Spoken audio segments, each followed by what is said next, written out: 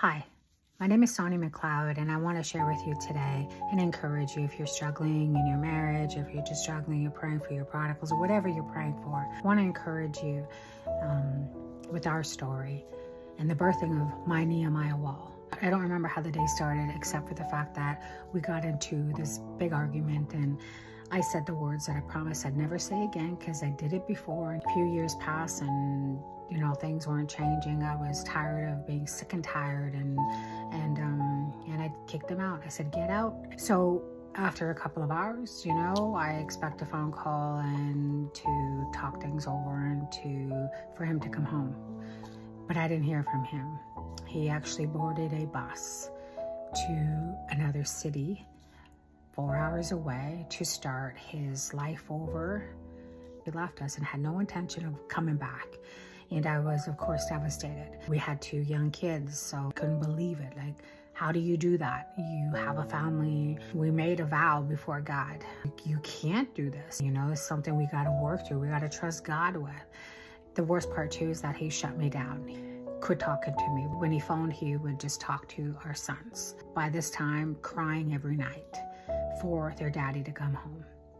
That was hard, knowing that he totally cut me off and wouldn't communicate with me. Since serving the Lord, I always found a place to go pray. Somewhere outside the city, somewhere, just to me and the Lord. I had to go find a place to pray. So I went on the outskirts of my city where we lived, and I found a beautiful place. And that's where it started. Every day I'd go out there and pray. Every day it was a battle just to get there. I was losing weight. It was the hardest time of my life, losing my best friend, my marriage.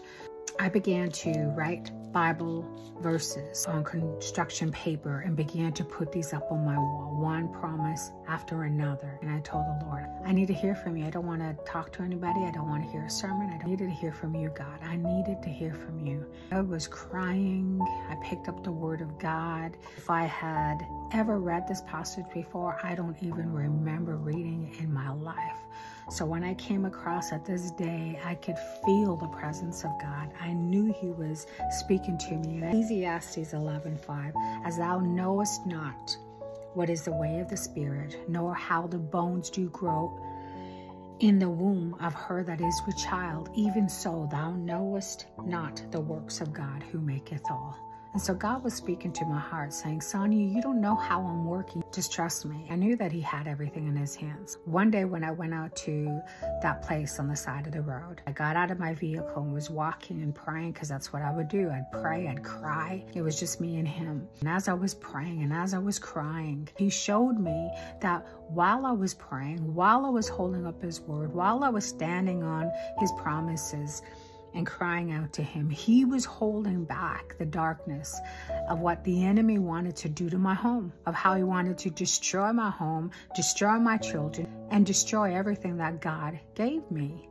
He was holding it all back. There's power in praying. There's power in his promises.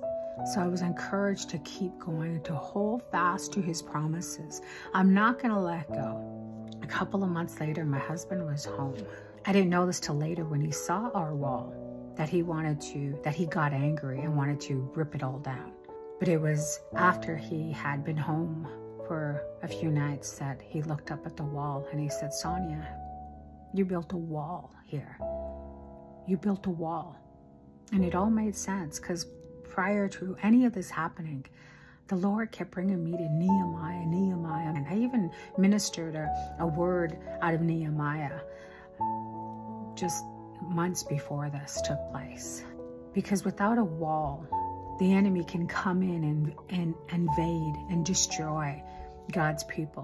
What I was building, a spiritual wall that would protect my home, that would keep the enemy out. That I was building a wall. We got to be like Nehemiah and keep building that wall.